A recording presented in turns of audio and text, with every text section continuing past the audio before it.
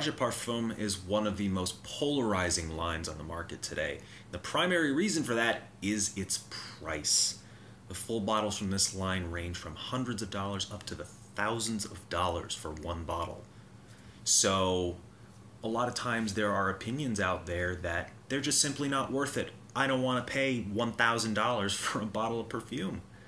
So we're here today to take a look at, is it worth it? Is it worth it to pay $3,500 for a 100 milliliter bottle of perfume? Now, as we talked about last week in my last video, when you pay a high premium for a scent, there comes a very high expectation for that. And Roja Parfums is the epitome of that. In fact, his slogan is the finest fragrances in the world. That is a very high self-imposed standard that he puts on there. So the first thing we should look at is the presentation when you first get one of these bottles. So it comes in these boxes with a beautiful silk-lined interior here. You can take the bottle out. The first thing that catches your attention, of course, is the cap. That's one of the things that they are known for. These caps have 14 Swarovski crystals on there. This one is the Spirit of the Union bottle, so it has the different colors of the flag of the United Arab Emirates. The cap is actually dipped into, I believe, 18 karat gold. So all of these gold markings you see there, that is real gold. It is very heavy. I've weighed these things before. It's a good solid 4, 5, 6 ounces by itself. The scent itself, the label itself is a gold label. This actually is real gold. Sides of the bottles has the Roja logo on either side. On the little back there it says a fragrance by Roja Dove. It's his own way of signing it, so to speak. So that's what it looks like. The sprayer is very good. I'm not going to do it right here because I don't want to waste too much of this scent. Now when we talk about the scent itself, the first thing to consider is the materials and the quality of what Roja uses are second to none. Up and down his line, they are extraordinarily well-made scents. That is something that is pretty difficult to argue with.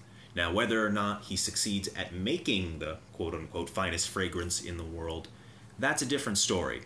But when you buy a scent from his line, the juice you're going to get is very well made from very high quality ingredients.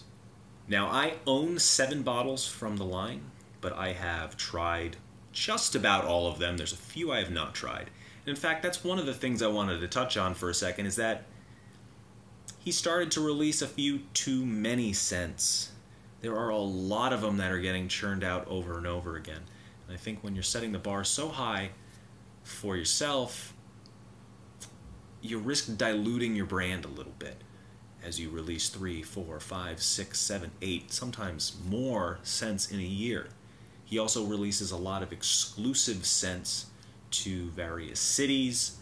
The Spirit of the Union one was originally exclusive to the United Arab Emirates. There's one for Moscow. There's one for Germany. There's a couple for the UK. There's some for Bergdorf's in New York City. They're all over the place.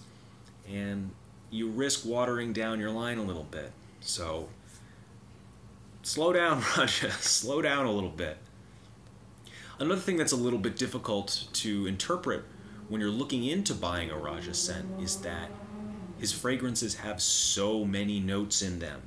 Some of them have upwards of 20 to 25 ingredients, so it can be difficult to get a sense of what the scent smells like. You can read a whole bunch of reviews, you can look at note listings, but they just go on and on forever in terms of how many things he uses. So that can make it a little bit difficult for somebody who's considering a blind buy, who's doesn't have access to these lines to try in store. They're not very widely distributed. You can find them a little bit more easily now than in the past. They do sell them at some department stores, but it's difficult to find. So when you're doing research online and you come upon these scents and they have all of these notes up and down, it's difficult to get a really good, solid handle of what it's going to smell like. Now, I used to do a line of videos on here that was called The Good, the Bad, and the Overrated. That's not the purpose of this video, but it's a nice little template to go on as we explore, are these fragrances worth the money? I'll say this, there are none from the line that I would consider bad. There's nothing that I have tried from Roja that I would consider to be an awful scent, that it repulses me, that it's just terrible, that it's awfully made. That I haven't run into. Are there things that are overrated? Yeah, there are. The first ones that come to mind are the tutti frutti ones. Sweetie oud, candy oud, fruity oud. These were just a bad idea to begin with. I did a video on them a while back. All three of them really just not for me. Not to mention the name Tutti Frutti is just weird. There's no other way to put it. It's got a little Richard going all over it. I don't know. But I applaud him for taking a shot at trying to do something with oud that hadn't been done before to make it a little bit more approachable to the female market. But I think these three just really missed the mark. And that would be a really good example of something that is overrated and, in my view, not worth the price at about $500 to $550 per bottle. There are varying levels in Roja's line of even higher end luxury scents that cost well over $1,000 a bottle. And there's one or two that I think would fall into that overrated category. One of them is Nuwa. Now this one was reformulated completely a few years back from its original form. Not the type of reformulation that we think of in the fragrance game that you've seen with things like the Dior Homme Intense, where they just try to make something cheaper. This, he literally changed the scent, because originally it was this incredibly spicy cumin explosion. Now it's not even close to that. It's this spicy grapefruit scent, which I think is good. I've worn it more than a few times myself. I like it. I think it's a well done scent. But at $1,200 a bottle, it's tough to justify. Especially because while the ingredients in there are very good and they're very high quality, they're not terribly exotic. You don't get that feeling of wearing something that you've never tried before when you put that scent on. It's primarily dominated by a spicy grapefruit note, which is really nice. But $1,200 for a spicy citrus scent? Not really. That's not going to cut it. So when you get into that higher end stuff, I have not tried his Haute Luxe scent, the one that's $3,500. I have not tried the Great Britain or Britannia scents, the ones that are, I believe they're $1,800 a bottle.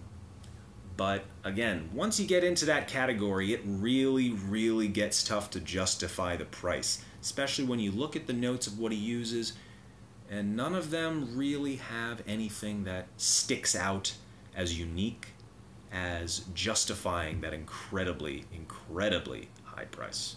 Now, that certainly is not to say that there aren't scents in his line that are worth every penny. And there's a few of them that I wear regularly that I think are some of the best fragrances I've ever smelled, ones that I would want in my collection for as long as I live. Those three, what we can call the good, are Amber Oud, Spirit of the Union, if I don't drop these, and finally Enigma, or Creation E as it's called in the United States. These three, if you are looking at the Roja Dove line for the first time, these three are where you should start. If you're looking for a daily driver scent, something as a guy you can wear every day, Enigma is a great place to start. This was the first scent that I tried from the line when I began my journey into it. It was described to me as somewhere in between Tobacco Vanille and Musk Ravageur. That's a pretty good description of it. Incredibly well made. Blending is just remarkable. A little bit of a boozy, spicy tobacco scent. Touch of vanilla in there. Incredibly well done. Highly, highly recommended. Amber Oud is the, as far as I know, this is the top seller from the entire line. This is a maple sweet oud scent. Really just very unique, one of a kind. Performance is excellent. I wear this out for special occasions.